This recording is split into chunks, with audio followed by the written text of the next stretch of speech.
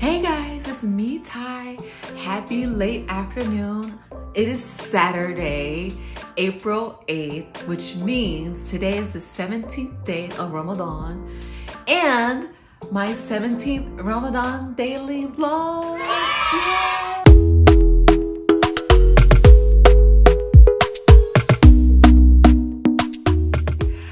Guys, I cannot believe I have vlogged every day for 17 days straight, and it's been, okay? But I also cannot believe that we are more than halfway through Ramadan. It feels like it just started, and I can't believe it's almost over. I'm coming to you guys really late today because, to be honest, I was so tired. Like, we got back yesterday from our excursions. If you haven't seen yesterday's vlog, check it out. We had so much fun.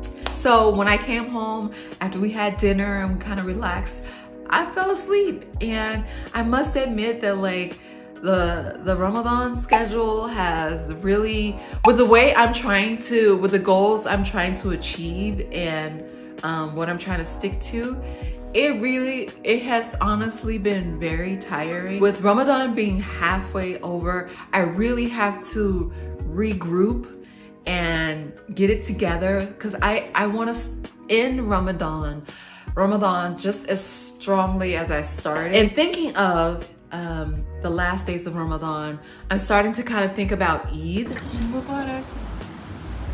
which happens at the end of Ramadan for those who are non-Muslims.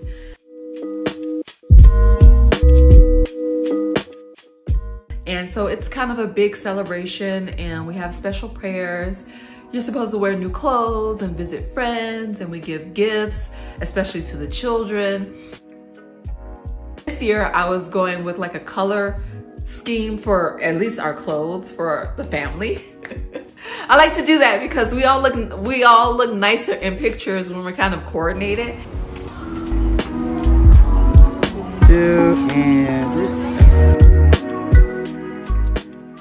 And so one year we did pink with the girls. The girls wanted to do pink. And pink is not my most favorite color. So we all, the three of us wore pink dresses, and my husband just wore something, he wanted to wear, but we all still look nice together in the pictures. And so I promised my little daughter that one Eid we would do purple, which is her favorite color. So I have been searching far and wide, online, in stores, for these purple dresses, and not just regular kind of plum royal purple.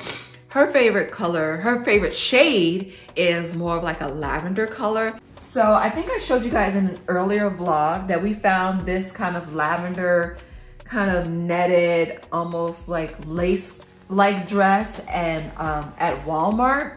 I wish it had more sparkle, but she likes it, and so we're gonna go with that. And we'll add sparkle with like jewelry and bangles and some shiny shoes and stuff like that. So this is the shade that she likes, and I could not find, for the life of me, a lavender colored abaya. And I was searching high and low for one in this shade for myself and one for my daughter. We actually found a lavender abaya on Amazon of all places in the lavender color for my oldest daughter. She actually wore it in yesterday's vlog, but it's too long for her, so I'm still searching for something for her.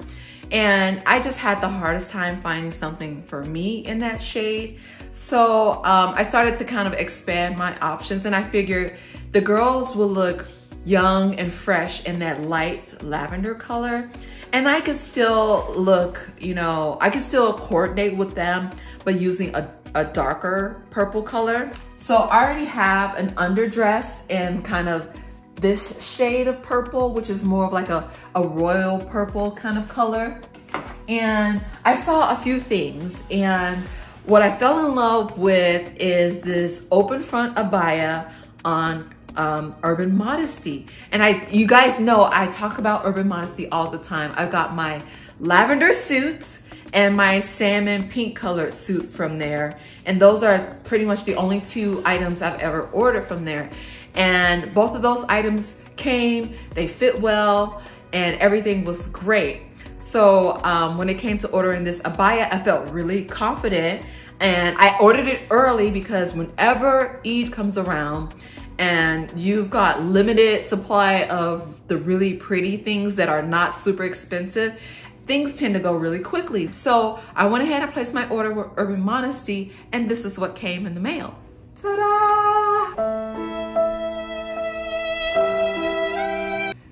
Look at that beading. It's so pretty. I love it. Like when I saw it on Urban Modesty, I was really excited, and I was happy with the compromise that I made. And I was like, it's enough shimmer and shine, and it's enough, you know, kind of detail to make it special for Eid. But do you guys see anything wrong with this? They sent me the abaya in the wrong color. Now this is beautiful. I like this in black. This is really, really pretty. The only thing is that it's not what I ordered. And I thought that I made a mistake on my order. So I went back and looked, and it says purple. It says large purple sequin abaya. And I submitted a customer service complaint or request or something, and they haven't gotten back to me at all. And it makes me so sad and disappointed, because I was raving about their site and I really like their clothes, but I'm just really disappointed that no one has gotten back to me. It's been over a week or more, and no one has addressed the concern. And I happened to go to the website to see if maybe I can just order another one. It was all sold out. So I ended up having to buy something else. The funny thing is that it comes with a coordinating hijab, and they sent the hijab in the right color. So they sent and you can see it says Urban Modesty on here, and they sent it in the right color. They sent the purple chiffon hijab that's supposed to go with the purple sequin abaya. And yeah, I don't know, they really dropped the ball with this one, and it really like is making me sad, because it would have been so pretty. Look at this, it's so pretty. That's my abaya debacle. In the end, it's just a dress, but I just wanted to like, I had to vent and I had to tell somebody, and my husband was just like, eh. So with all this dress shopping, this has really got my mind thinking about Eid, which is coming soon. And I've been thinking about how I want to decorate the house and some stuff that I need to get. I thought I had more Eid decor than I actually do. We used to live in a much smaller place when we lived in California, and now that we're in a much bigger place, I realize I don't have that many things. So I have been like on Amazon like all day long. Amazon, Etsy, Days of Eid with a spin, Rasam, all of the places that I've showed you before. So I'm gonna show you some of the things that I've been looking at and how I've decorated in the past, to give you guys some ideas for how I'm gonna decorate for Eid, and maybe it will inspire you when you start decorating for Eid.